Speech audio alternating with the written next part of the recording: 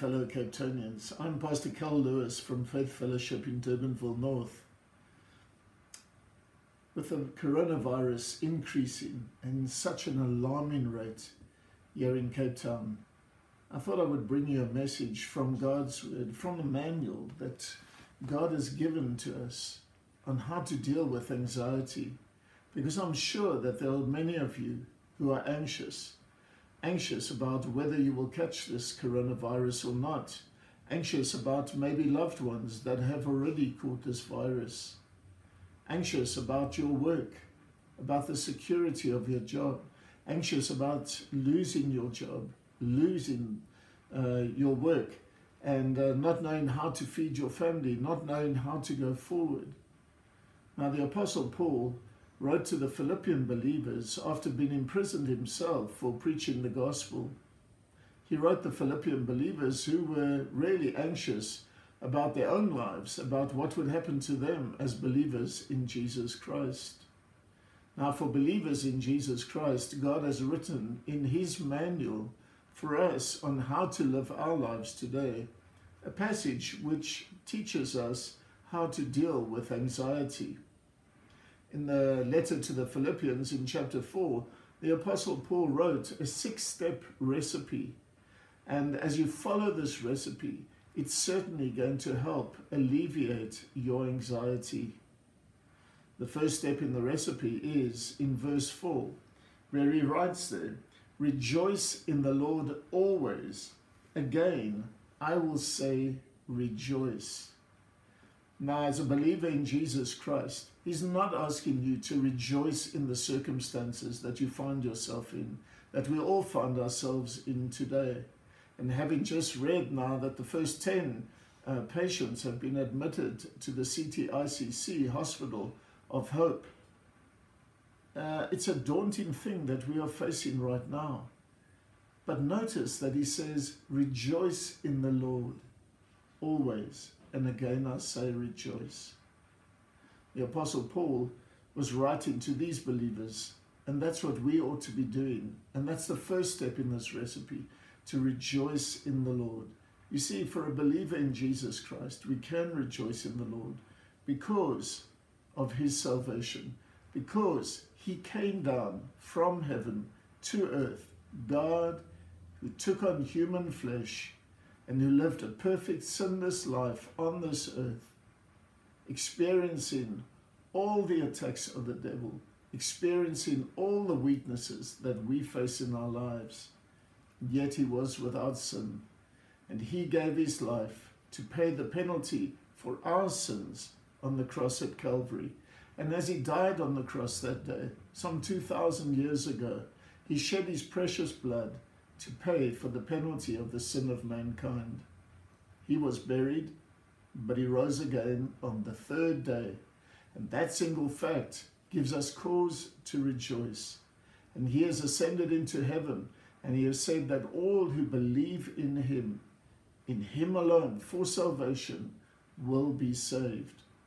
Also, we know that we can rejoice because he has given us the Spirit of God, who has indwelt us, who indwells us, lives within us, and enables us to live the Christian life today. As we read the Word, as we trust the Word, as we obey his Word, he fills us with joy, love, peace, patience, kindness, gentleness, and all these wonderful fruits, and enables us to live a life that is pleasing to our God and Savior. Also, there are precious and magnificent promises in the Bible. Jesus said, "I will never leave you nor forsake you." So he dwells within us in the person of the Holy Spirit, Christ in us, which gives us a hope for what is to come. He has said he's gone ahead to prepare a place for us, and that our hearts ought not to be troubled. He has gone to prepare a place, and he will come again and fetch us so that we may be where he is. Just think about that. One day we'll be in his presence, in heaven, in a place where there is no more sickness, there is no more death, There is no more sin or the effects of sin, or no more effect of the curse upon this world. Oh, my friends, we have much to rejoice in, because Jesus actually said he could come back, and he will come back at any given moment. There is nothing stopping him coming. So we look forward to the fact that Jesus may come at any moment and take us off this earth to be with him forever in an event called the rapture. Also, we can look forward to the day when he will come and he will destroy this earth with fire and create a new heaven and a new earth in which we will live one day. Revelations chapter 21 and chapter 22 describe this glorious place as a golden city that we will live in the very presence of our God and Savior.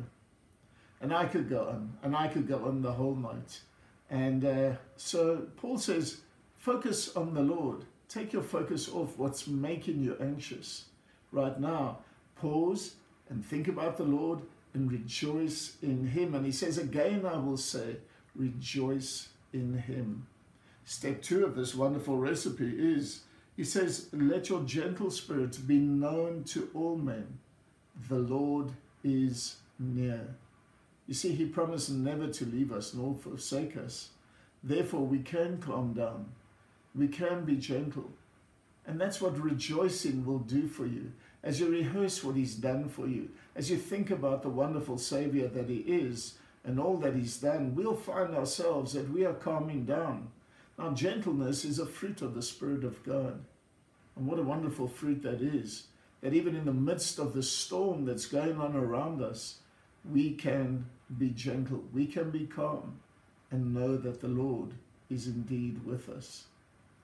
Step 3 says, be anxious for nothing, but in everything by prayer and supplication, let your requests be made known unto God. You see, because he's near, we can talk to him. And we ought to spend time in prayer, talking to the Lord. But notice he also says, bring your supplications. Now that's a wonderful word, supplications. It means bring those things that you can do nothing about to the Lord in prayer. In other words, talk to him about what is making you anxious. Talk to him about this coronavirus pandemic.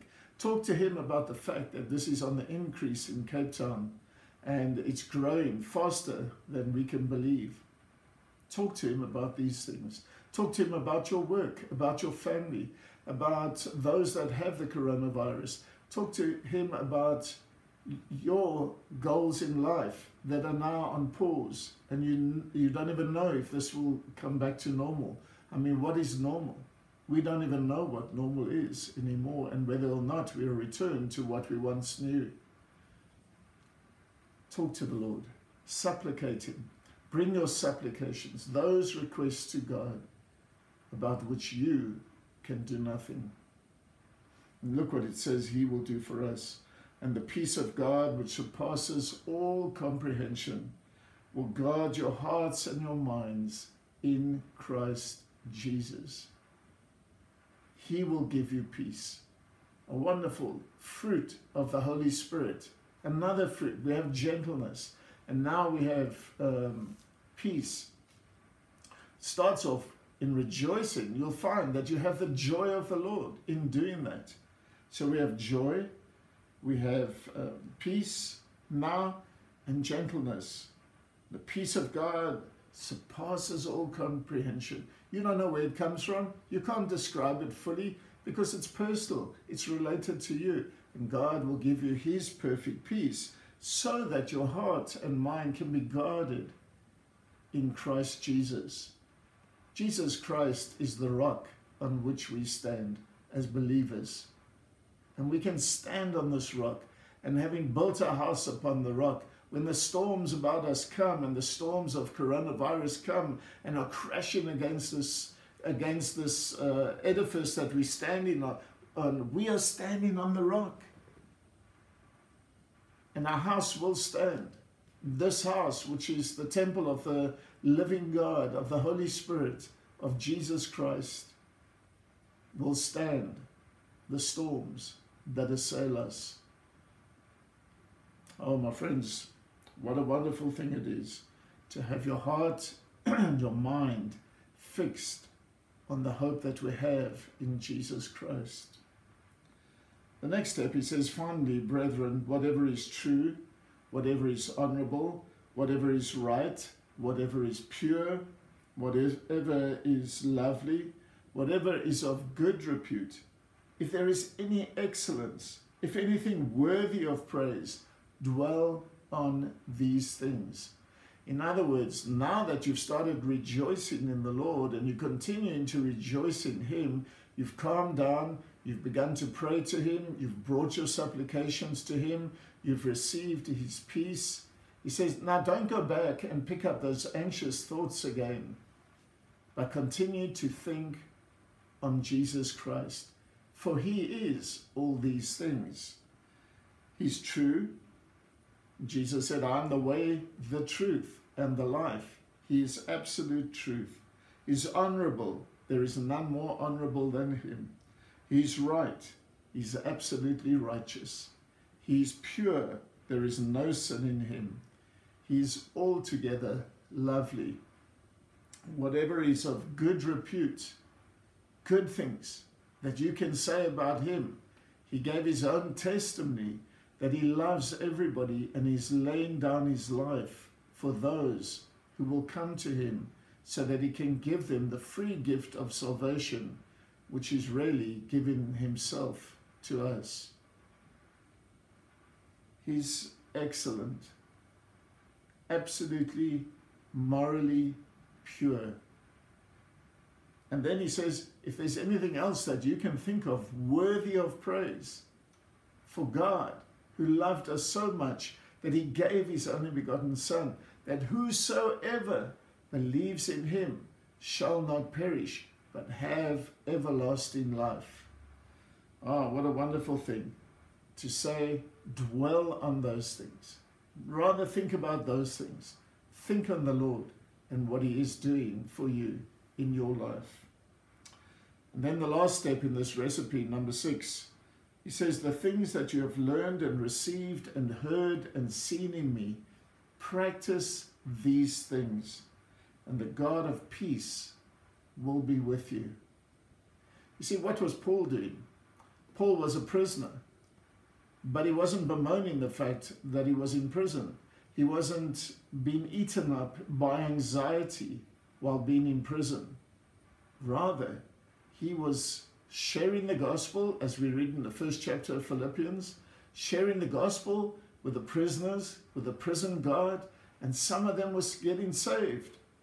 And then he was sat down to write a letter to encourage those outside to remain steadfast in Jesus Christ.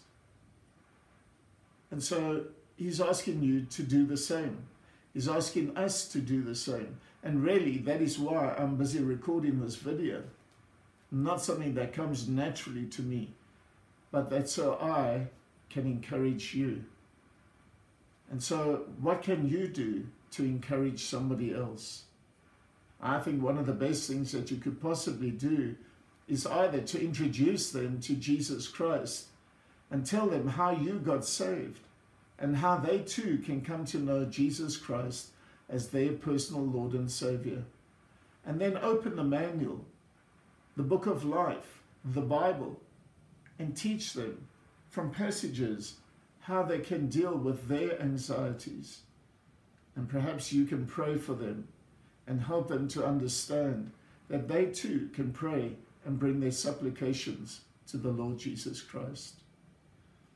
If you do not know Jesus Christ as your personal Lord and Savior, the verse that I mentioned earlier in John chapter 3 verse 16 really encapsulates the gospel, the fact that God loves you. God loves you. Yes, there is sin in the world. Yes, there is a curse on this world. Yes, there is the prince of the power of the air who is controlling this world, but he's also trying to blind people to the fact that God is still trying to save mankind, so that one day we may be with him in his heaven and not have to face the judgment for our sin. Sin is rebellion against God, and Adam brought sin into the world when he believed the lie of the devil. And so we're all born out of Adam, and we all have a sin nature. And the Bible says that everyone has sinned in the world against God, rebelled against God, and not lived according to his way. But God so loved the world that he gave his only begotten Son, Jesus Christ, to die on a cross at Calvary, to pay the penalty for the sins of the world, the sin of mankind, so that we would not have to face the judgment of God. So for God so loved the world that he gave his only begotten Son, that whoever believes in him, whoever, that's you, that's anybody that you know, whoever believes in him shall not perish, die in the judgment, but have everlasting life. My friend, have you ever taken time to consider your own eternal destiny? And ask yourself, what if you catch this coronavirus? Where will you go if you have to die from it? Do you know? The Bible says if you put your faith and trust in Jesus Christ and believe that he died for you on the cross at Calvary, personally died for you, was buried and rose again from the dead, if you believe that, the gospel, the good news, that your sin has been taken care of by Jesus Christ, if you believe that, put your faith in that, you shall be saved. The Bible says that if you can confess that with your mouth, believe in your heart that God raised Jesus from the dead, you will be saved. And whosoever shall call upon the name of the Lord shall be saved. I pray that this may be true of you, and that you will be able to follow this 6-step recipe in Philippians chapter 4, verse 4 to 9, and be able to rejoice in the Lord always and have his peace. May the Lord bless you even this evening, in Jesus' name.